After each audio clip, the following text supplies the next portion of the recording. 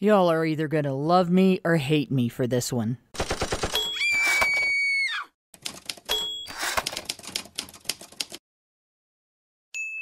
HBR Talk with Hannah Wallen. The problem persists because men don't speak out. Men won't speak out because who's gonna care? Speaking out just brings disparaging stares. But why is the system so full of despair? The system won't care because that's its design. Men's complaints aren't written into our laws. They can't be protected, they must be the cause. Who knew that our system could harbor such flaws? Some plead for help, only then do they learn. The system can turn on them like a mad hound. The wheels of injustice are mowing them down for the crime of being victimized outside of bounds. The system won't care because common belief says the problem is really quite rare among men. So on them no resources need to be spent. Rejected or burned when they most need a friend. Male victims aren't helped because they're unknown. They're shuffled aside by the grievance machine. Their needs and experiences are going unseen. In a system with broad cracks, they fall between. But why does this problem remain unaddressed? Why is it still hidden if men have such clout, and talk of such problems is bandied about?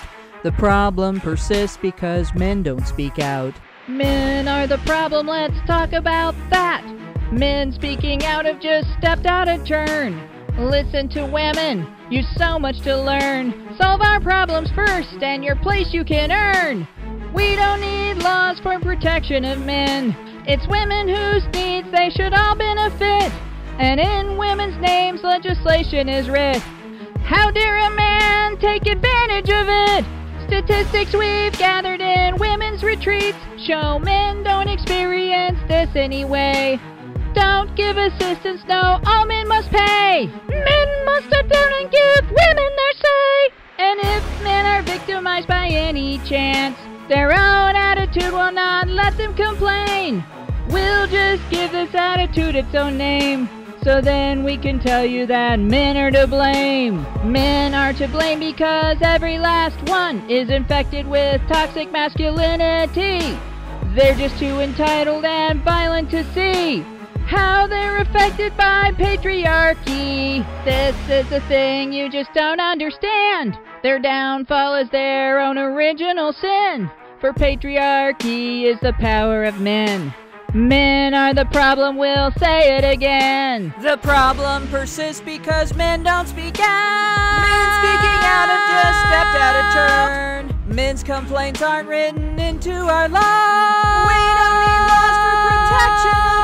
They're shuffled aside by the grievance machine. How dare a man take advantage of it? Who knew that our system could harbor such flaws? Listen to women, you've so much to learn. But why does this problem remain unaddressed? Why is it still hidden if men have such clout, and talk of such problems is bandied about? The problem persists because men don't speak out.